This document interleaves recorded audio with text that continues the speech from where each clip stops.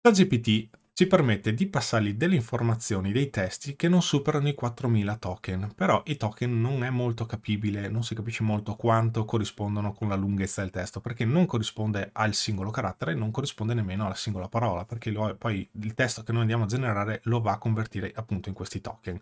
Quindi facciamo un esempio molto semplice e vediamo come bypassare questo limite per ChatGPT o qualsiasi intelligenza artificiale che utilizza il passaggio di informazioni tramite il testo. Allora, facciamo un esempio, andiamo su GitHub e qui vedete che c'è una guida molto lunga che io ho già selezionato. Quindi prendo questa guida perché voglio poi farmi dare delle risposte in base alla guida che gli ho fornito, così risparmio un sacco di tempo di non dover star là a leggermi la guida. Andiamo qui, clic destro, copia, prendo il testo, vado su ChatGPT e provo a passargli il messaggio.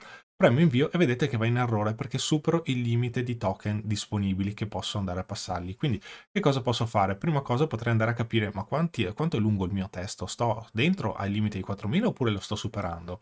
In questo caso possiamo andare su questo sito di supporto che si chiama platform.openai.com tokenizer, quindi è un sito di OpenAI. Se noi andiamo qui e inseriamo il codice in questo box e facciamo incolla, qui sotto ci dice guarda stai utilizzando 4840 token e 15787 caratteri. Guardate, se io adesso vado giù in fondo, poi i colori, vedete i colori di come lui va a scomporre i token, no?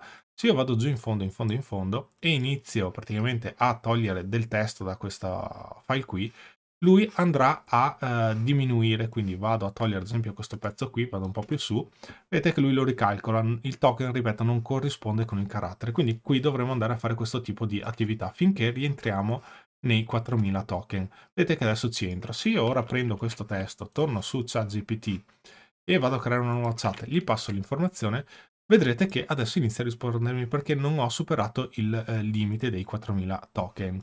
Però questa operazione è un po' scomoda perché la devo fare in manuale. Un altro sistema più comodo è prendere la nostra guida, quindi ce la riprendiamo, e andiamo su questo bel sito che ci aiuta tantissimo. Quindi andiamo su chatgptsplitter.com. Questo sito qua è veramente utile perché gli possiamo passare dei file esterni, ad esempio gli potremo passare un Word che ha dentro una guida lunga, un PDF, qualcosa che riesca a leggere il testo. Quindi gli passiamo il testo e poi lui ci scomporrà il messaggio. Nel nostro caso utilizziamo il box che c'è qua sotto, mettiamo la nostra guida e a questo punto andiamo a processare il prompt. Lui andrà a generare dei prompt che permetterà a ChatGPT di leggere le informazioni in più blocchi. Questo ci aiuta tantissimo perché quando io faccio process, vedete che lui lavora e mi divide in 3 pezzi il mio testo che ho incollato sopra. Ora prendo il primo, faccio copy, vado qui, mi faccio una nuova chat e gli passo il primo testo, faccio invio. Adesso lui mi dirà, perfetto, ho preso il primo messaggio. Torno sul sito, mi prendo il secondo, torno di qua e premo invio.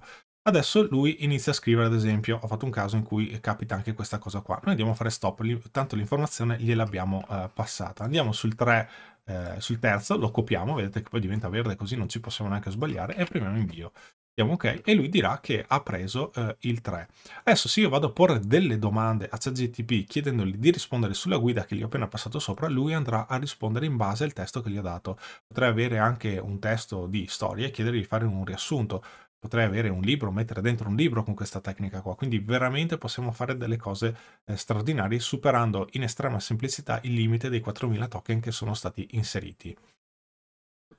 Se il video è stato di vostro gradimento lasciate un bel like qua sotto, iscrivetevi se non siete ancora iscritti al canale, se invece vorrete supportarmi in altro modo potreste pensare a stipulare un abbonamento col tasto abbonati che c'è qua sotto, compare un video che vi spiega tutto nei minimi dettagli, così accederete anche a tutti i servizi che offre il mio canale, oppure in descrizione trovate tanti altri modi per supportarmi acquistando su Amazon, oppure una maglietta, una tazza, oppure andando ad acquistare magari delle licenze software attraverso i link che trovate sempre in descrizione.